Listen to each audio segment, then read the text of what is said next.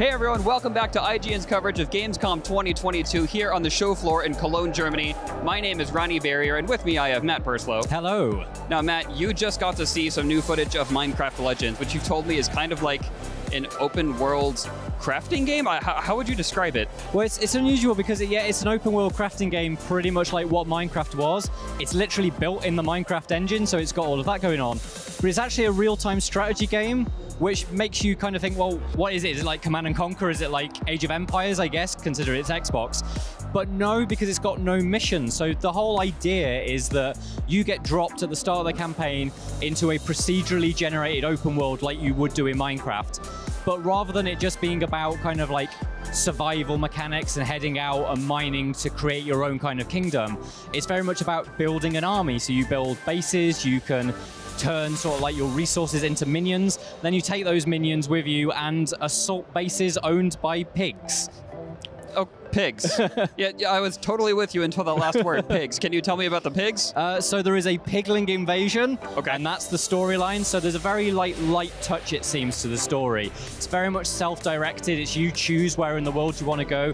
You choose which kind of like fortresses you want to assault and stuff like that. But yes, there is a pigling invasion on the Minecraft world, and it's your job as this kind of like guy on a horse that starts with nothing but build up an army to fend off this pigling invasion. Okay, so you've talked about some of the old Minecraft mechanics being in there. How have they turned those classic Minecraft mechanics into an open world strategy game?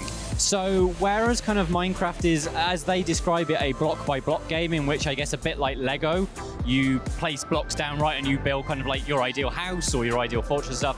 In this, it's much more like a game like Command & Conquer, I guess, in that you have pre-built structures that you can place in the world, but you have to have the resources, as you would in Minecraft, to build those. So if you want to build, I guess, like a cobblestone kind of tower, you need the right amount of cobblestone to do it. So you go out and graft it like you would in Minecraft. And then from there, it's like you would build a barracks, which is how that you get your minions that follow you around in battle. And each of those minions requires classic kind of Minecraft resources, and each one of those resources turns into a minion ally, okay, and they follow you around, and then you can kind of go, hey guys, we're going to go and attack this fortress over here, we need loads of like melee units, so you build loads of them, they come with you, and if they can't get there, you have to build like little bridges over moats to get them in, and then they go off and do their work, and they smash fortresses, they bring stuff down, and that's, I guess, how you win over the piglings. Bring down the pigs. Yeah, exactly. All right. Well, that's all I need to know. Matt, thank you so much for telling us about Minecraft Legends. And for everything else Minecraft Legends, Xbox, and Gamescom 2022, keep it right here on IGN.